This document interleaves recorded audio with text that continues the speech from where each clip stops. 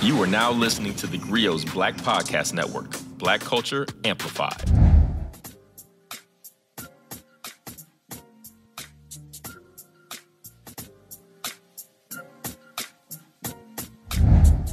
Hello, and welcome to another episode of theGrio Daily. I don't know if you saw the last episode. If you're not, just go back and watch it. But, it's Kwanzaa, man. It's one of my favorite holidays. Juneteenth is right up there. And what's another favorite holiday? Any black college homecoming is actually a holiday. But Kwanzaa is one of my favorite ones because it's the one I've celebrated the longest. And so today I thought, you hear podcasts that just basically tell stories. And of course, since this is theGrio, it's only appropriate that we talk about some Kwanzaa stories that I can share with you, right? And we're going to ingrain some of the Kwanzaa principles in these stories, right? Like, for instance, right? So, the Kwanzaa, some of the ways that we celebrate Kwanzaa is not just with the different days, but it's some of the symbology in Kwanzaa that we always use, right? For instance, the mazao, which is at every Kwanzaa celebration, they have this basket with fruits and vegetables.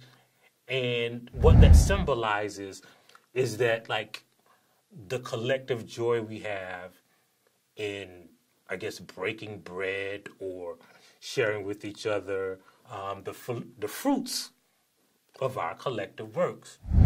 And one of the things that all of these baskets would have usually is because they had to be there for all 7 days, so they put dates in them, corn on the cob. Corn on the cob is the muhindi, and that kind of celebrates fertility in African culture. That also symbolizes the children. I don't know why, but let's just roll with it. But that's what the corn symbolizes. And, one of the ways that my mom, this is embarrassing, right? So my mom, she sewed, right? And so every year she would make my sister some Kwanzaa dresses. And all of the dresses would have fruit on them that symbolized, this was a Kwanzaa dress. One year she put cherries on their dresses. But that was their Kwanzaa dress. They were, pretty cute for little girls, right? But, I didn't have to worry about that because, she didn't really make boys' clothes. Until one year, she made a Kwanzaa dress with the muhindi on it for my sisters. And she said, well, I was going to wear an outfit that kind of complemented my sister's dresses. So my mama got me some corn-colored pants. I swear to God. My mama got me some corn-colored pants. And that wasn't embarrassing as much as it was so this was the first year, we had family friends, my sister's friends, who were going to go to Kwanzaa celebration with us. And my friend, their brother, Amp, he found out about the Kwanzaa pants. It was his first Kwanzaa, so he wanted some Kwanzaa pants too. So my mama got 2 pair of corn-colored, bright canary yellow colored Kwanzaa pants for us to wear to Kwanzaa on the first day of Kwanzaa, right? So we go to Kwanzaa, man, and of course, since it's the first day, everybody is there because it's the day that everybody just kicks it outside, play basketball. So we out there just kicking it with our friends in these bright yellow pants that looks like a canary. And they start just roasting us. I mean, they were roasting us. Especially one of my friends named Freaky D. His real name, I think, was Dion, but everybody just called him Freaky D. Freaky D and this dude named Bobby who was mixed, but for some reason, everybody called him Puerto Rican Bobby.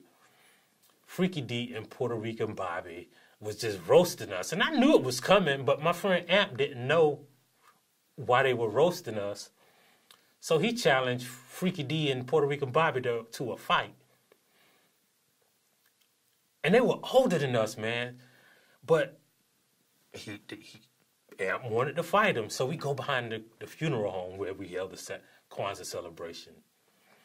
And I'm scared as heck, man. I mean, first of all, Bobby took off his shirt to fight, and he had hair on his chest. And I was, what, bruh? Y'all got, that should be a rule in fighting. If one person has hair on their chest, you can't fight somebody with hair on their chest and you don't have hair on their chest. That's against the rules. So, first, Amp went up against Freaky D. And Amp, he lived out in the country, so he was strong. And so Amp whipped Freaky D butt.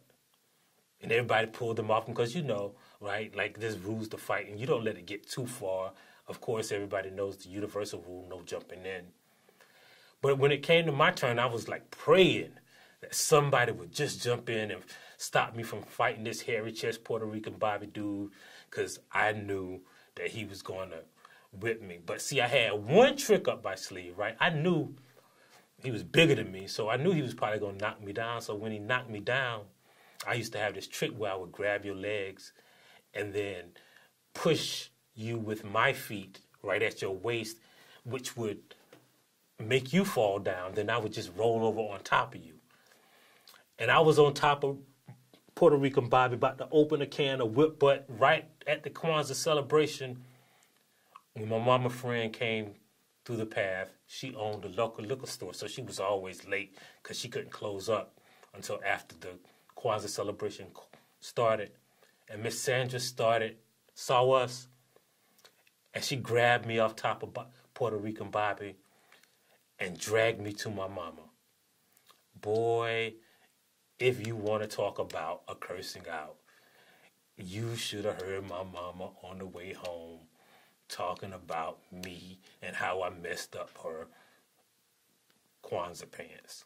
Man, my mama was, you need to wear fatigues to Kwanzaa. That's what you're going to wear tomorrow. I'm going to put you in some fatigues, and you're going to wear them fatigues every day. If you want to fight, then that's what you're going to wear, some fatigues. Spent my hard-earned money on these yellow pants, nice yellow pants, too.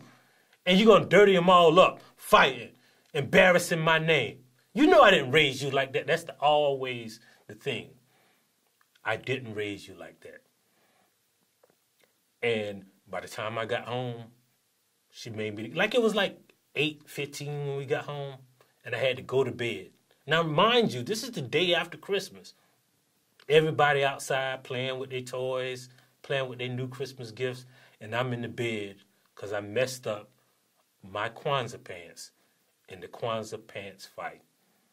And that's why Kwanzaa is still one of my favorite holidays, because everything I remember about that symbolizes how much everybody where I grew up cared about unity.